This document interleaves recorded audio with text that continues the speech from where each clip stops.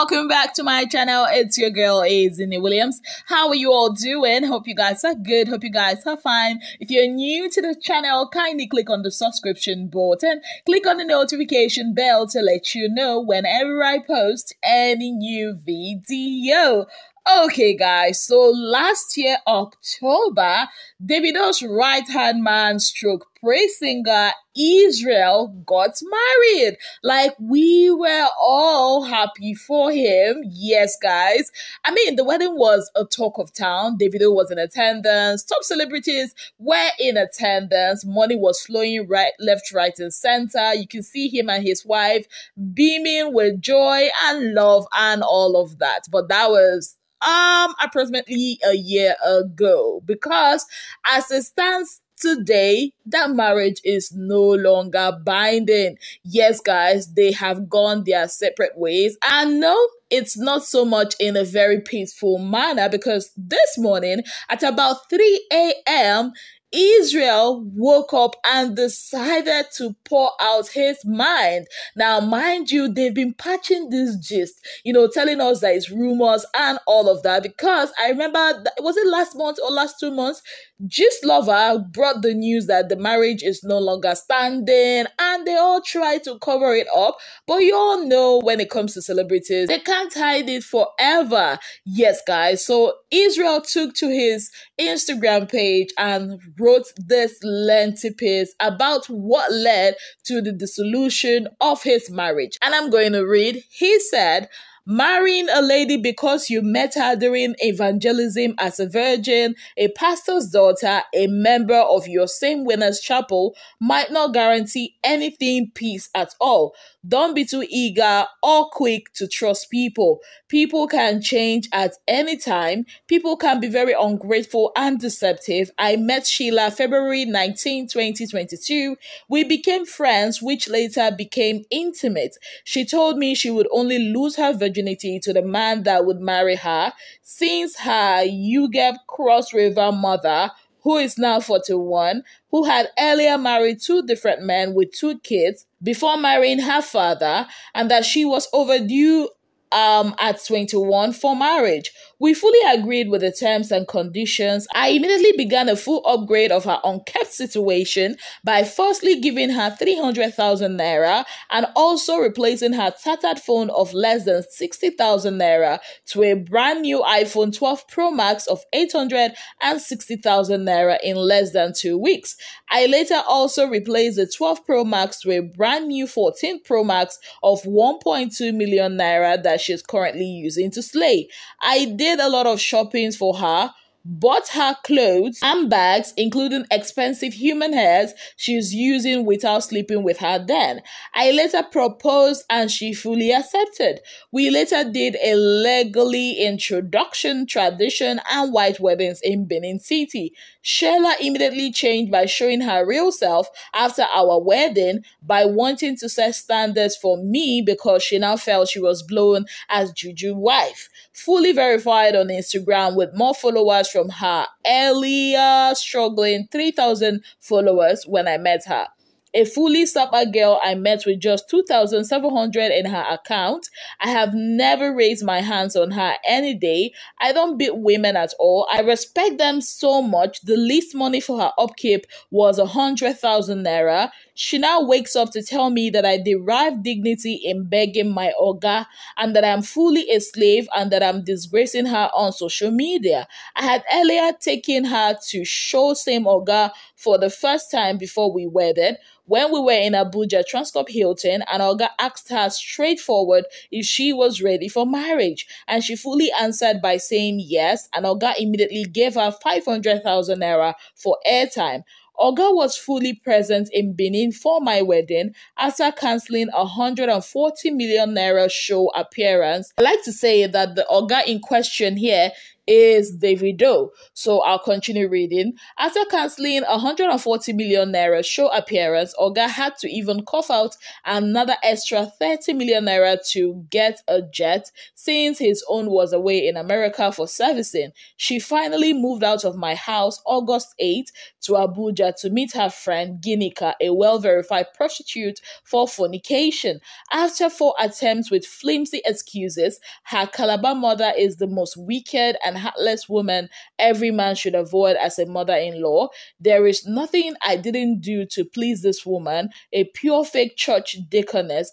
Sheila would always enter my Oga's DM to discredit me. She kept showing everyone my Oga's chat that Oga doesn't like me at all, that Oga said he's even tired of me. I was fully the one that even introduced her to Oga. I was the one who told Oga to start following her back on IG. People should be careful of Sheila and her parents. They are fully gold diggers. They fully extorted me. They want to look for another highest bidder to sell their daughter to again. He also said, I immediately went into serious depression. Thanks for Oga, who would always call to check on me and make me laugh. Now, this is what Israel put out as early as 3 a.m. this morning. Don't worry, we will talk about it. I'll tell you what I think about what he wrote. But before then, let's also look at Sheila's response to the whole accusation. She put this out in response to what Israel said, and this is what she wrote. I sincerely apologize to any and everyone that my decision on how to go about this doesn't sit well with.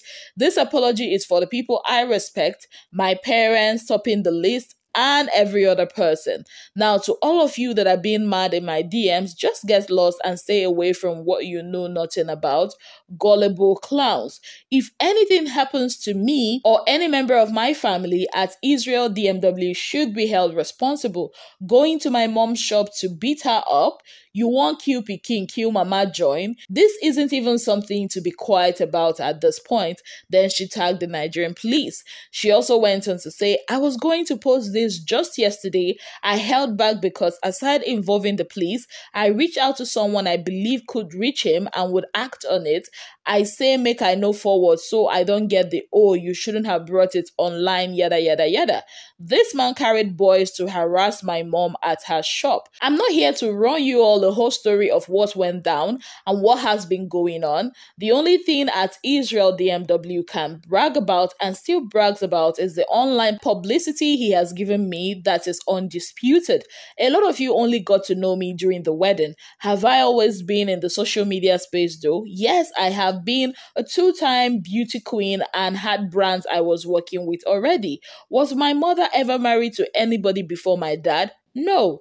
Did anybody deceive Israel? No. Instead, it's the man that deceived the whole family, especially my father, who took a genuine likeness to him.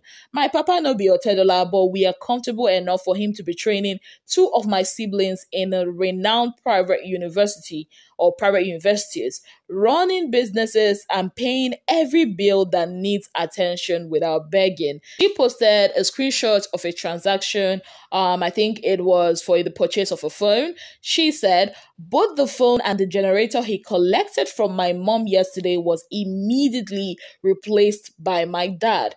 Everything Israel ever did, he was never asked or coerced. He just always thinks doing all these little things will cover up his demonic attitude. Saying this might be petty, but I don't care. He didn't get me my first iPhone. Even my younger sister, they use iPhone when I meet you, Israel, and I was using an iPhone too. I know you suffer partial memory loss. She also said, must I add that I'm from a well-respected family? And this man is hell-bent on painting my family what it's not. Adams Oshomole and my dad are first cousins for crying out, so me and my family aren't looking for a poverty alleviation plan, and even if it cannot be Israel. This man saw me for the first time while I was on an outreach, which beforehand I never knew of his online presence. He asked for my number, which I refused to give, but took his instead and never called him, only dropped it off at the follow-up unit. After which I traveled that very day and wasn't back till the next week. And this man, they find me up and down until he got to my dad. He carried all kinds of certificates from church, claiming to be born again, that he's different, so he is this, oh, blah, blah, blah, blah, blah. My father fell for it because he is a church member and he has done this and that. That very day, he told my father that he wanted to marry me. In fact, even before he met my dad, he told the person that helped him get to my father that he wants to marry me. You can drag me to the mud and back, make I for lock up, but you don't get to do that with my family. You don't. Clearly, you don't value yours, but you know how much I value mine, and in extension, how I value your own family too, as I've taken them as mine. And anybody where they do, you can handle this better when it reach your turn. Do it as you like. When your parents, especially your mom, is being constantly abused by your supposed husband, when you are being locked out of your matrimonial home for no reason, when you are physically and emotionally abused, when you're constantly threatened, when your mental health is on zero, when you have series of panic attacks, when you are accused of taking pills to not get pregnant, when you are deprived of doing anything, when you marry a man that gives no account of how the money realized from your wedding was spent, or how much it be at all, or see waiting I use am do, when you marry a man that all you want for is the best, but he is the weapon fashioned against you, when you marry a man that doesn't want to be productive, and when you try to push and encourage him, you are controlling, and in them, no, they control a man. When you experience your own, do as you like. You people are used to women showing you weakness, but I am sorry, I can't give that, and I would never throw a pity party. So let the Barbie called Israel DMW throw a pity party, and you all can go feed on the lies he's serving. Now, that was a very long and lengthy read, but I think both husband, estranged husband and estranged wife, all have a part to play in this whole issue, right? First of all, going through what Israel wrote, it seemed like he wanted a church girl. Like, from everything that's been narrated, he saw a church girl doing evangelism because, she's a pastor's daughter, a deaconess daughter, and all of that. He went straight ahead proposing marriage even before he started courting this girl. He actually didn't really get to know her because, she's a church girl and she's a virgin. And for him, that's the only criteria he needs for a wife. And that was it. That was like the beginning of the wahala. And he was spending money, splurging money, buying iPhones, doing whatever. He was not coerced to do it. Like, you decide to show off your wealth, show off your financial capabilities, to a woman and their family, doing things that you were not even asked to do, and you decided to do it, in quote, out of love and because you don't find wife material. So how is that a problem? How is that the girl's fault?